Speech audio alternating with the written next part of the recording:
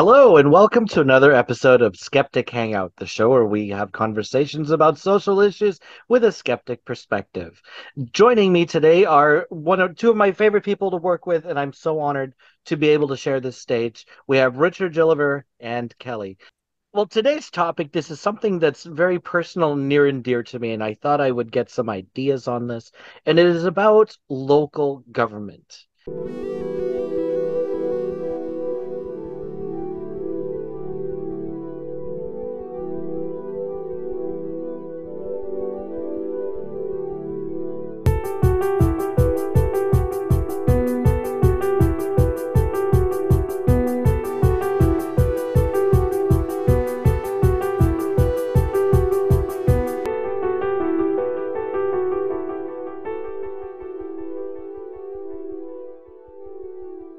Now, and I think this is especially interesting because I have no idea what local government looks like in any place other than the United States. Yeah, and is it any different in different areas of the United States? Because the United States, for someone who's not from there, is quite big. I mean, literally, I think if you drive from one end of Texas, I worked this out with a friend from Texas the other day, and I think if you drive from one end of Texas to the other and back to the middle, you've literally driven the full length of Britain from top to bottom, and that's just one state. And I think in that perspective, your local governments, and of course, each state has independent laws as well, in some respects. So your local governments are going to be, I would think, wildly different to between themselves, even as that one might be between yours and ours here in Britain. So it's going to be an interesting conversation for sure. And, I don't know how far you guys are away from each other, Kelley and Puck. Not very, Not. actually.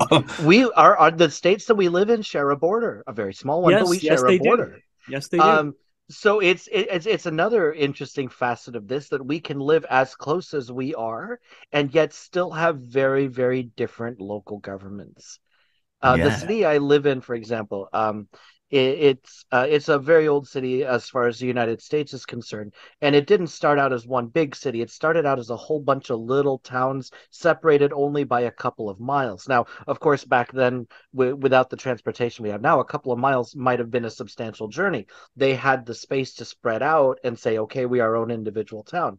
As transportation and technology improved, the city grew and absorbed all these towns. But even now, literally 400 years later, you will still have very strong senses of local identity. You will see people wearing shirts that say, I live in Oakley, not Hyde Park.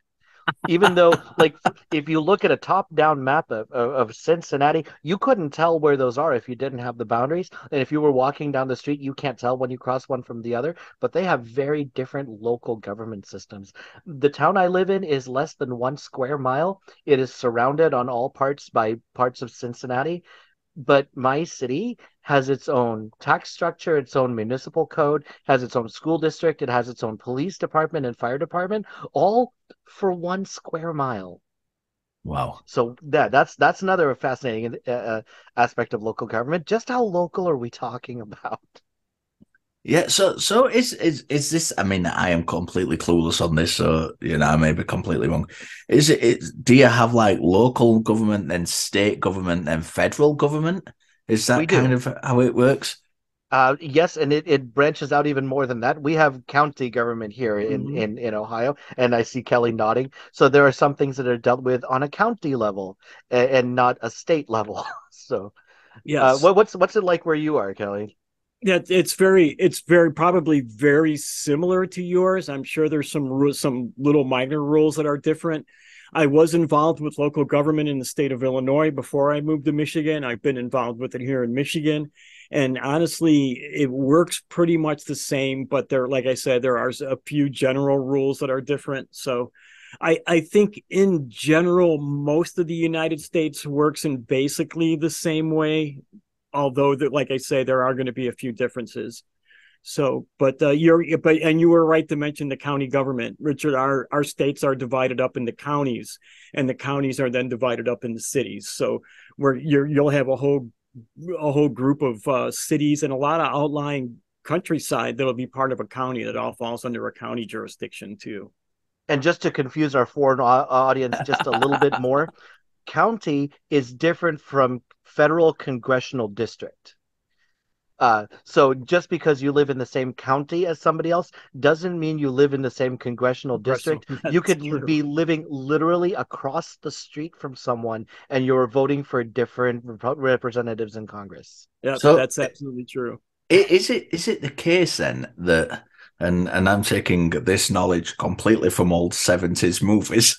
So, this is how well informed I am. Is it the case then that if you were to cross a state line or even a county line and being in pursuit by the local constabulary, they would stop having jurisdiction once you'd crossed that line? No, no, right, okay. no, that used to be that way. But all they got to do is they can follow a fugitive if they're chasing them, and usually the police in the jurisdiction they're going into will not have a problem at all if they do that, and they will generally call ahead and let them know we're moving. I'm chasing somebody and we're moving into your jurisdiction. I'll never watch Smokey and the Bandit the same again. Yeah, right. So, but it used to be that way, and that is actually the reason why the United States formed the FBI. Was that a criminal could cross state lines and get away, and then the FBI was made to go after those people who had crossed the state lines. So, and this is especially relevant with me because Cincinnati is right on the Ohio River, and just on the other side of the river is Kentucky, which is a whole other state. Right. The more interesting thing is if you live in one state and work in another state, now your taxes start getting really, really interesting because you have to pay to both jurisdictions. So, wow, that's ooh. Yeah, and all for what is kind of an arbitrary boundary. Because again, if you didn't know anything about what the states were shaped like, and you just looked at Cincinnati from the top down, you would look at northern Kentucky and think, you know what, that looks like it's all just part of one big city, but it's not. Yeah, it's its own state. Newport and Covington, which are the towns across the river, again have their own government, their own school district, and their own little ways of doing things. So I'm going to ask you one more question, and then we'll get into the subject proper, so it doesn't just turn into like a radio interview. So is it the case then that like you might have laws where in one state, let's use a very black and white example, so not overcomplicate things, that in one state you might be able to buy alcohol when you're 18, and in another you've got to be 21? Yes, but no, because the whole United States is now 21. But yes, that is the case, and we're seeing that now with medical cannabis and recreational cannabis, where it's legal in some states and not in others. That would probably be a better example in this case, because when Ronald Reagan was president back in the 1980s, he blackmailed all the states and told them that they would withhold federal highway funds unless they raised their drinking age to 21, and all the states complied. So the drinking age throughout the entire states now is 21. Right. Now, where that is still a topic of discussion is age of consent laws, where even as recently as the 90s, there were a couple of states who were still hanging on to 14 as the legal age of consent for sexual activity. Now, I can't think of any that don't have 16 now, but 16 and 18 is still a separation, and there's still some separation for different types of sexual activities. So depending on what state you live in, it may be permissible for 16-year-olds to consent to sex. But if you go across the street, now we have a problem. Yeah, that I can see how that might be problematic, especially for fathers. Now, I have a question for you. What is a council? A council is so we the city I live in has a city council, and they are the people who misspend the government's money when it's given to them, especially if you have a look in my city. If you literally, I mean, I was doing a bit of browsing through Facebook earlier, and I was literally just browsing through, and I think I saw about 3 or 4 different posts about the city council where I live, where the people, it was just complaint after complaint after complaint about the way they were misspending money. The city council where I live is essentially just the killing the city centre. The killing, literally killing the city. So in kind of Britain, we have like city centres used to be the big thing for shopping. You used to go to the city centre for like your main like areas of shopping, clothes and whatnot.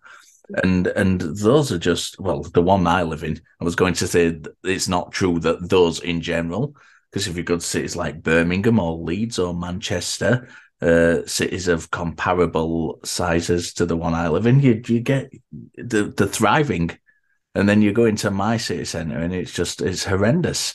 Everything's just, and it's just mismanagement by the local council, and I think it's renowned for being terrible. It's renowned for it, but yeah. Do you elect the council members, or are they appointed?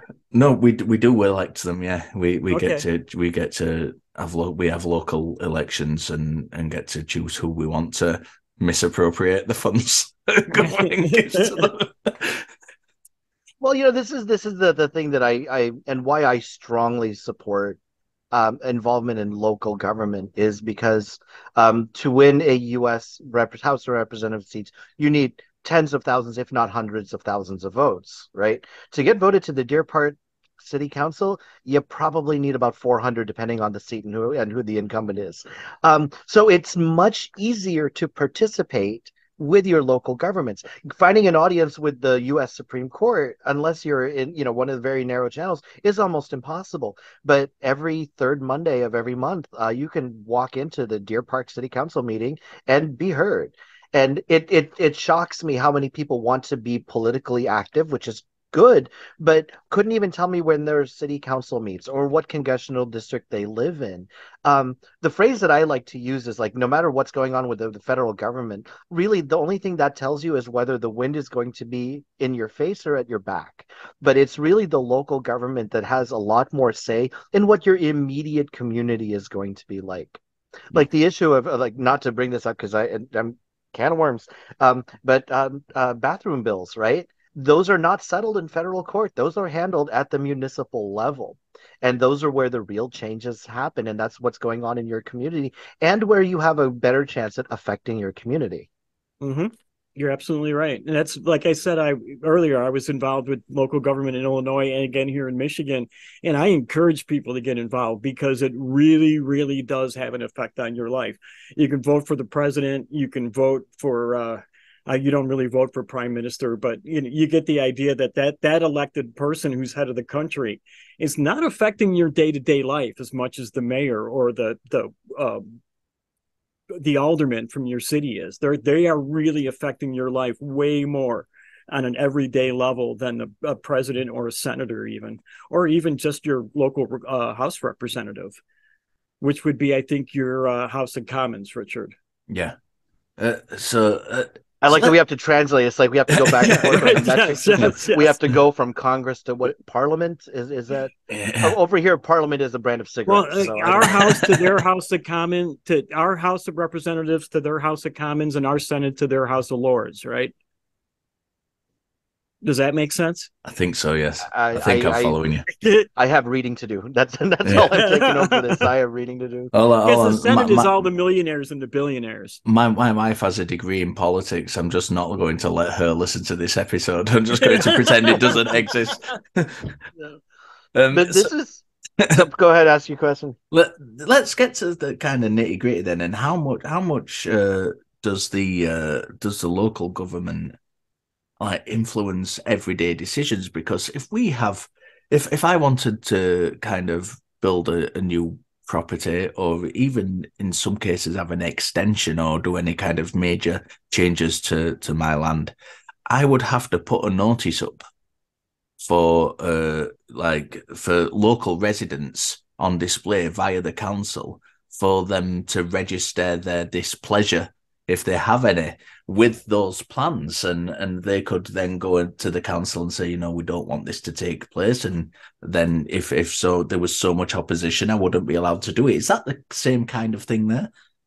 Yeah, this is Similar. especially interesting with places of worship because they have to go through that also. So and this happened in Anchorage, Alaska, I'm going to say almost 30 years ago, where they were going to build a new Mormon temple, but it was in a residential area. So they did have to post in city council, and they did have to take take complaints from the neighbors saying, what do we want this kind of building nearby? And I think you can go on YouTube and find many instances of people who want to build a mosque, and it gets immediately shut down in these city council meetings.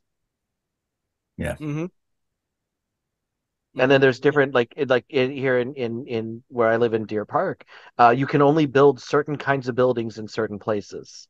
And depending on the city council, they can get super particular about what they allow. For example, in Deer Park, one of the city ordinances is that we do not allow large franchises here.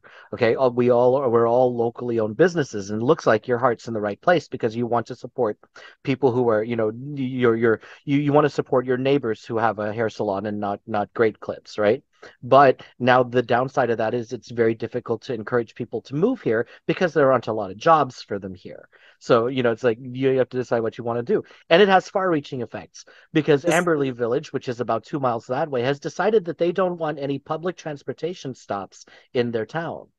So now this affects all of Cincinnati's public transit system because they're not allowed to have any stops in Amberley Village, which is pretty big. this franchise thing is a big concern up here where I live, where a lot of the smaller towns are trying to keep these big chains out because they want to keep the small town flavor. But our population has been growing over the last couple of decades, mostly by people who are moving here from more urban areas that want to have these chain stores brought with them because this is what they're used to. And now they're running up against the local. The reason they moved here was because of the small town charm. And now the very same people want to get rid of it, are fighting to get rid of that small town charm, fighting with the locals who want to keep it. So it's a big concern up here right now. Do you have in situations like that in those kinds of places? Because we certainly do here. When somewhere is small and kind of desirable like that, there tends to be people moving in and buying lots of second homes, buying old, homes from people who may have passed on, and when the villages and whatnot have got an aging population and they're very desirable, so the young people are priced out of the market. So you kind of get people coming and buying or holiday homes so they can let them to people. Is that a similar kind of problem there that has a lot of local opposition? It it is a problem. It's not quite like that, but there are a lot of people who do come here and buy up the older homes. They use as second houses and summer homes. We have a lot of industry up here in this area was in mining, and it was all closed down by the mid 80s. So we literally have towns up here that are half ghost towns. We have towns that are ghost towns. All the businesses are gone. There's still people living in the houses, but half the houses are only full in the summertime because they're owned by some lawyer downstate, right? So that is definitely something that's happening here. And it's something that a lot of the people that live in this area year round do not like to see happening, but there isn't a lot of money in this area. The kids are not priced out of the homes. They're still priced reasonably, but they can't get a good enough job to make the money they need to purchase the house. And that's the problem here. There just isn't any business. Yeah, and that's So another an artifact of small towns and small city councils is it's much easier for a developer to grease the right palms and get the right permits and to secure a lot of less desirable land to on the cheap, and then demolish what's ever there and put up whatever it is that they'd like to do. And they have city council members who are I'm not going to go so far as to say, but on the payroll, but definitely who are incentivized to support such things. It's a lot easier to do that in small towns than it is in big cities, and you see it happening quite a bit. I'm not going to go so far as to say that there's anything desirable in Deer Park, but so we don't have those kind of problems of people wanting to buy out the property so that they can put the kind of housing they want here. It sounds like we have completely different problems in our local governments, Kelley. But this is oh, the advantage of definitely. local government. because we live just a couple hundred miles apart, but we face very different problems, and we're serving very different people. So it makes sense that we're handling these issues. Like your town's answer to a problem might not be my town's answer, but it makes sense that they shouldn't have to be the same. Which goes to show you the importance of each of us having our own local government, because Mhm. even if we do have the same problem, we're not always going to have the same solution to that problem because of the geographical area we live in and the demographic area we live in. Yeah. So how does that work in and you none of you may be able to answer this, I'm not sure. How does that work in one of the kind of huge cities like New York or LA or somewhere like that? That's just absolutely off the scale massive. How does local government work there? Are they split up into their own districts as well? Yes, they can be. And even Deer Park, a small town like this, is split up into two different districts. So there would usually be a representative who comes from each different district to represent the interests of those districts. So it is still just one council representing all of Cincinnati, but those council members are all coming from different regions within Cincinnati, which is actually shockingly small when you look at it on a map from top down. But yeah, since they're serving so many people, just like the House of Representatives, they decide the number of city councilors based on population instead of, well, this is a city, so you get 9. Mm-hmm. And I know in Chicago they call them aldermen. Where I would like to go, like, participation is so huge. That's where I And wanted to go. yeah, the other thing that you don't even really think about with local government is your school board. Okay. And even if you do not have an active student going through your school district, you are still affected by what goes on in that school. So it is absolutely to your interest, even if you don't have kids in the school district, to attend these local school board meetings. School board officials are elected in a lot of the cases, and a lot of the decisions that get made about curriculums and after school programs are decided at these school board meetings where they encourage public participation. I don't remember who said it, but the decisions are made by the people who show up. Mm-hmm. And small governments and local governments are exactly the perfect place where you should show up to make your concerns heard. So Right. would it be the case in the sorry, Kelly, would it be the case in the district where you kind of have let's say you have 6 or 7 schools. Is that served by one school board, which makes a Sometimes, decision for all of them? depending on the size of the city, yes. Like when I was in Anchorage, the Anchorage School Board had jurisdiction over the 7 area high schools. Deer Right. Park is so small, they only have one high school. And then, even then, there's the county education seat, which will make larger decisions based on that, which typically gets fundings from the state school board. So And, it trickles down, but curriculum is decided at the local level. and then now in my town, the school district has 3 schools they oversee: an elementary school, a middle school, and a high school, and all three of them are in the same building. So, Uh, Deer Park has 2 elementary schools, so well, it yeah, sounds it like just we're a goes little to bit show bigger you the than you. difference. I wanted to point out the differences because you did mention it depends on where you live, and Hmm. that's a good way to point out the differences, is that actually illustrate how my area is different from your area.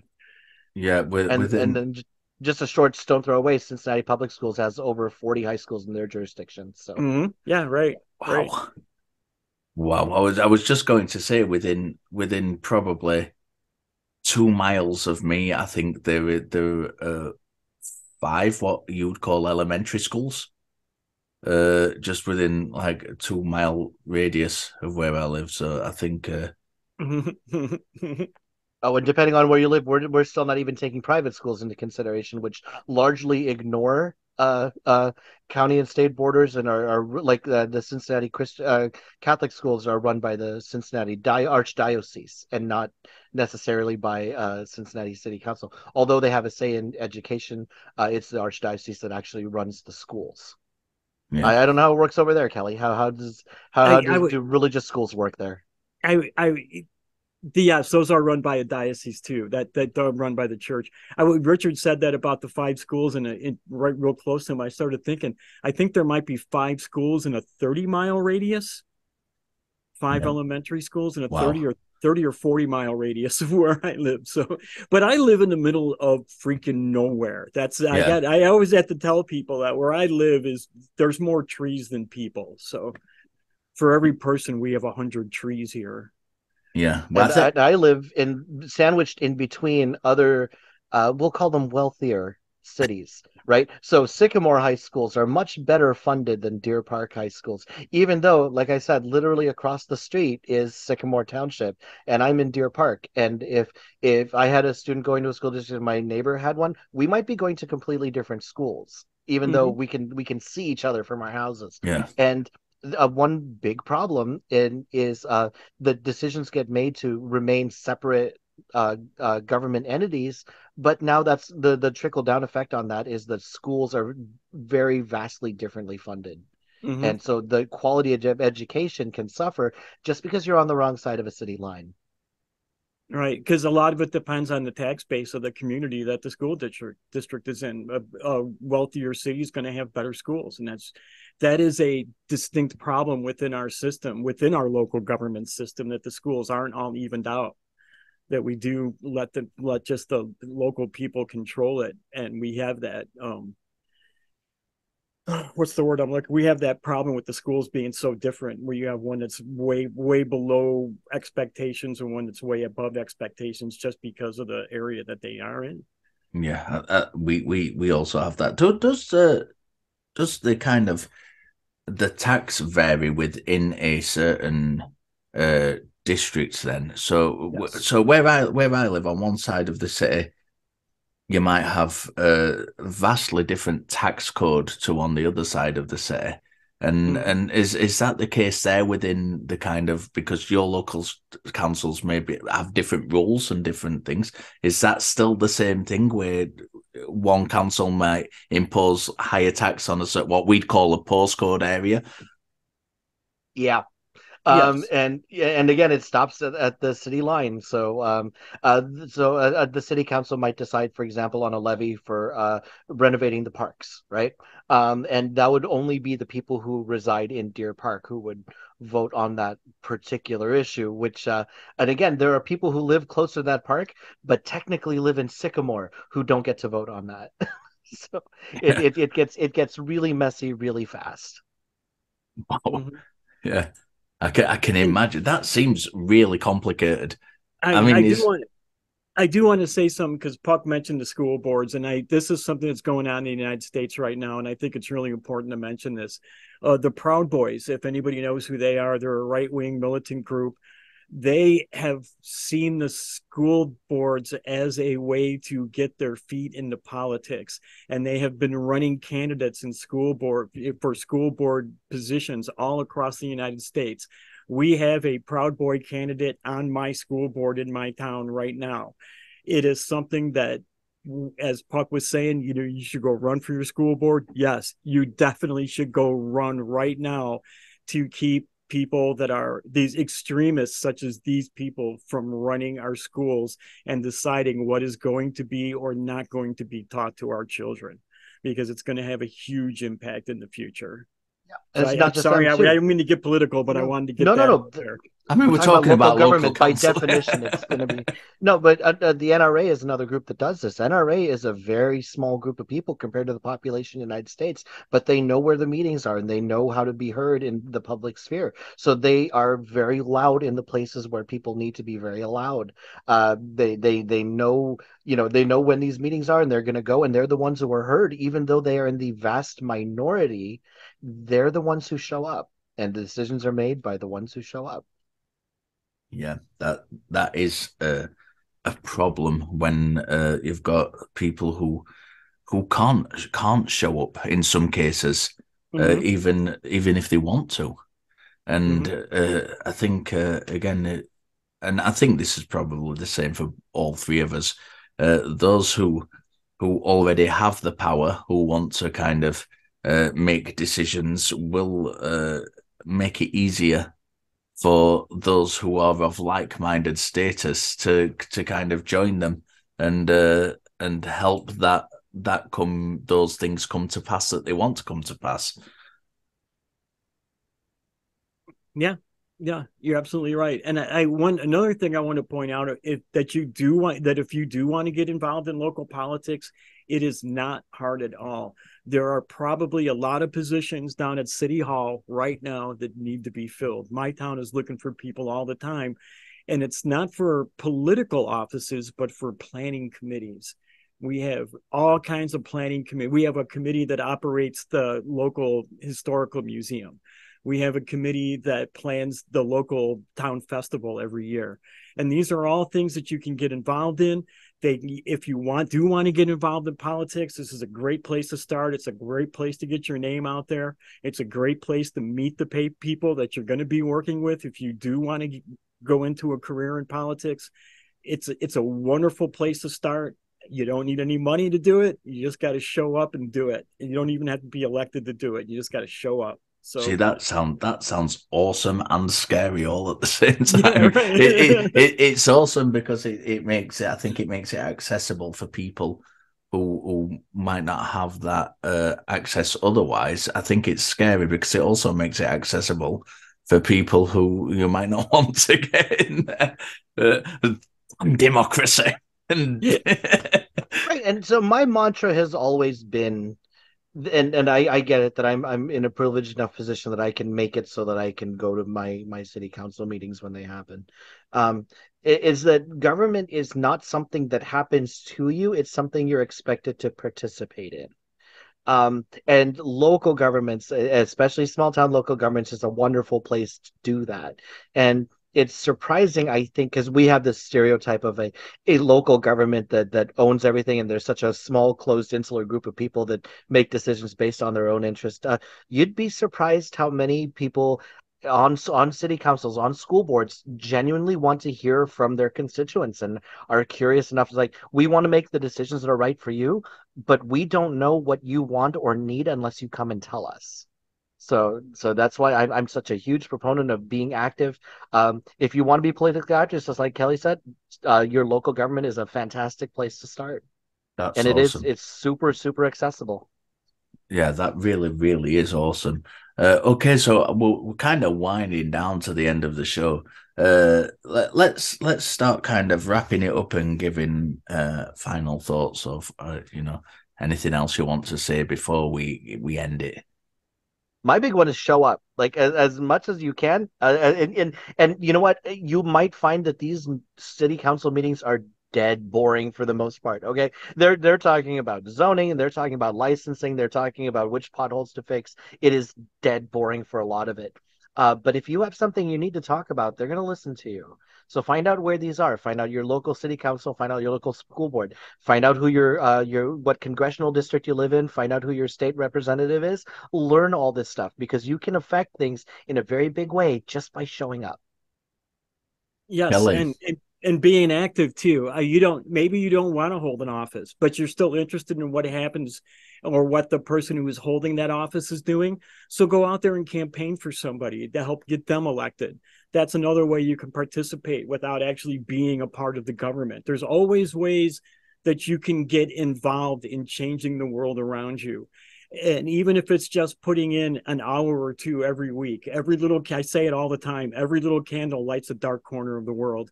So go out there and be that little candle and light up your little dark corner. be it a little candle. Absolutely wonderful advice. It really, really is. I think, and this has turned more into me interviewing you to show that I enjoyed I it. I had a lot of fun. anticipated it being to begin with. It's certainly been a very interesting and very eye-opening one. I think all three of us, myself and Kelley, still are kind of active on the non-profits, and Pug's been on there before. And we've talked about school boards in the US countless times, and it's really kind of it's changed my opinion somewhat from a very negative one that I might have had before to maybe a more enlightened one having this conversation. So that it's really been helpful for me to just kind of sit here and kind of be the interviewer, if you like, for the day. But it's been an absolutely fascinating conversation. It's very different to the ones we've had over the previous couple of weeks. And, let's keep them coming. If you want to give us your opinions on kind of local government and local councils in the area you live, please go along to our Facebook fan discussion group and get involved in the conversation. And, maybe you're outside both the UK and US and you have a completely different system of local government and local councils. And, please share your insights. I know we've got people who listen to the show who are based in Australia, and I'd be very interested in knowing what their opinions are on their local councils. So yeah, thank you for listening. As always, we will be back next week with some different hosts. We are on rotation. We will have, and I'm not sure who's on next week, but we will have either or both Josh and Laura back with us. They haven't gone anywhere. They were just not in the rotation for these last couple of weeks. So yeah, we're very excited to welcome Josh and Laura back. And we will see you again very soon. Thank you very much for listening.